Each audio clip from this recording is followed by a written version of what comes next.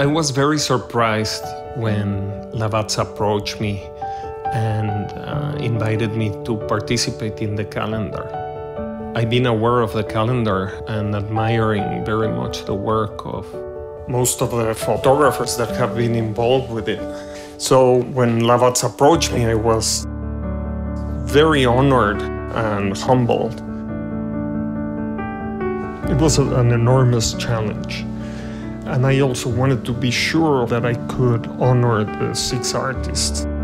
So that was the first thing we did, was to have a couple of conversations with the 6 of them and just listen and talk about things that are very practical. And through this conversation, you start to hear all these ideas that are almost coming out from their subconscious.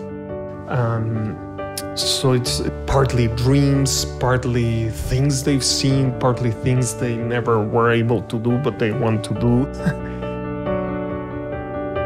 They kind of guided me to the places where they wanted to be portrayed. Like, I remember when Sonita came up with the idea of the women behind her being slightly blurred like ghosts.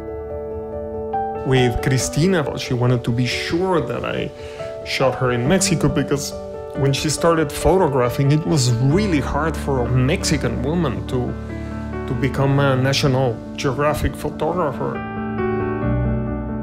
When I shared the photos of the swamp with Ben, he got excited. He said, "The wood of my guitar feels like it came from this swamp. My music comes from this swamp. I am a creature of the swamp." All of them brought us to these places that had something deep in the subconscious that really rang to them. Also, at the same time, I had to keep in mind the overall arc of the calendar. I knew that I wanted to shoot all these people in different places and have different landscapes, explore different colors of light, different topographies.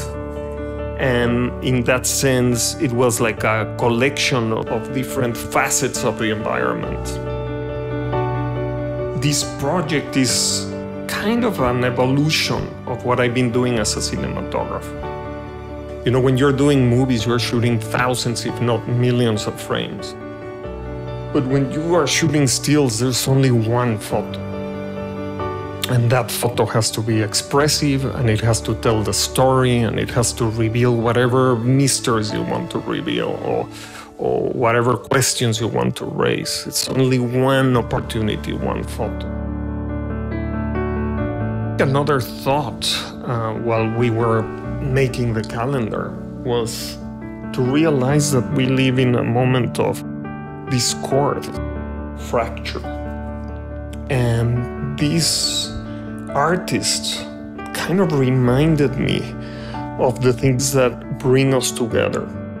Music brings us together. I think the land, nature brings us together. Art brings us together. And if we can celebrate that with the calendar, it would be incredible. All our locations were very impacted by climate change. And that just brought up this question: can the calendar make, people get together? Can we bring awareness of all these issues? And if we can raise these questions, and if we can raise awareness, maybe there's a chance that we will be able to come together to solve these problems. All of these artists are people that give every hour of their life to make the world a better place. In that sense, this was, an incredible honor for me to work with people that are so serious about what they are doing.